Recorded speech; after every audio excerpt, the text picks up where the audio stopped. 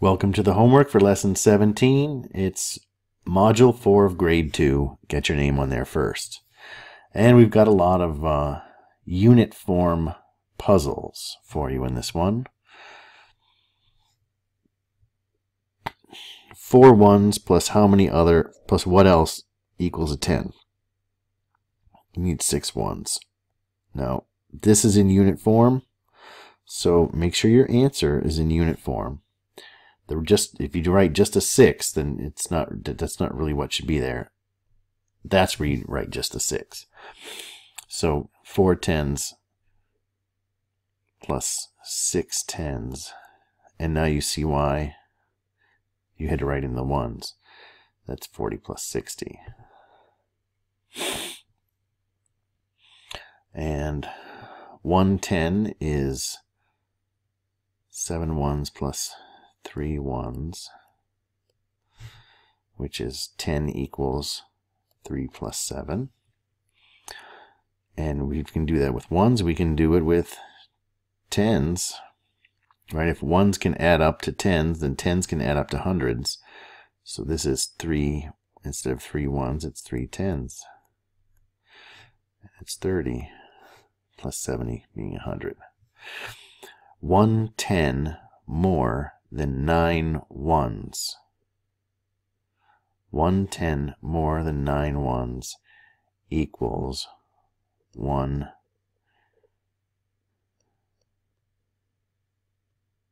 10 9 1. Sometimes it's just easy.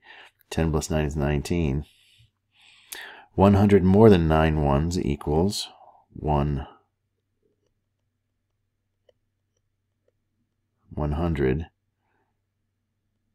9 ones.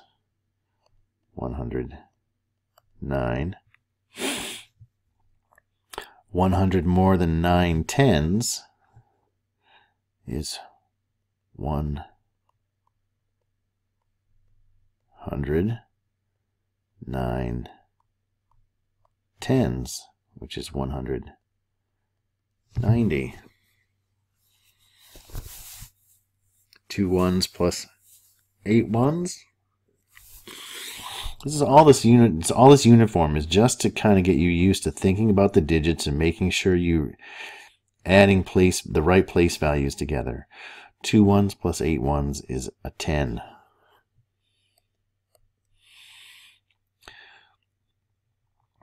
2 tens plus 8 tens is 10 tens, but it's also 10 tens is also 100.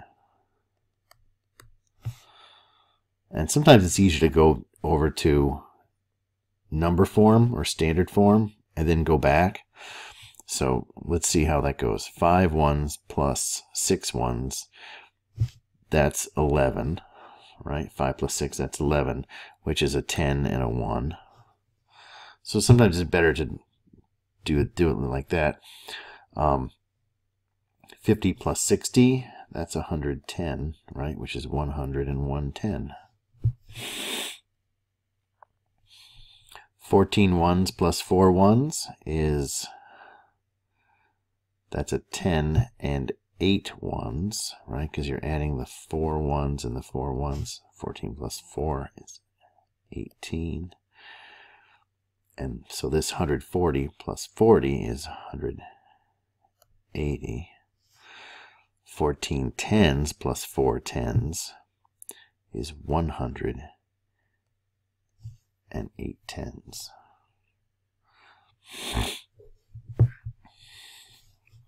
6 ones plus 5 ones is a 10 and a 1, because that's 11.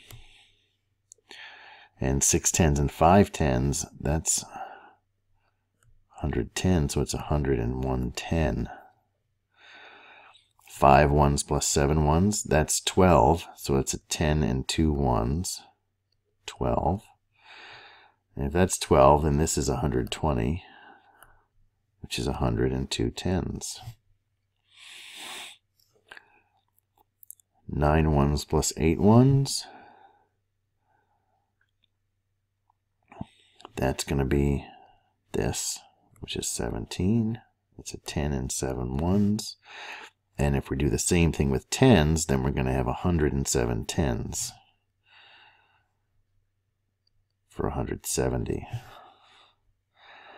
And now finally, filling in the blanks of the arrow way, and then complete the addition sentence. The first one is done for you. So here's an example right here. And we know what we're adding, so we can figure out our partial sums on the way, and then we can figure out how much was it we had to add by totaling together everything that we added. So here we're adding 10 and 10 and 2, that's 22. And let's see, 78 plus 2, that's 80. 80 plus 10, that's 90. And 90 plus 10, that's 100. 78 plus 22 is 100. That's it. Now that you've seen an example, try the rest on your own. Pause it, and then you can watch the rest and check it.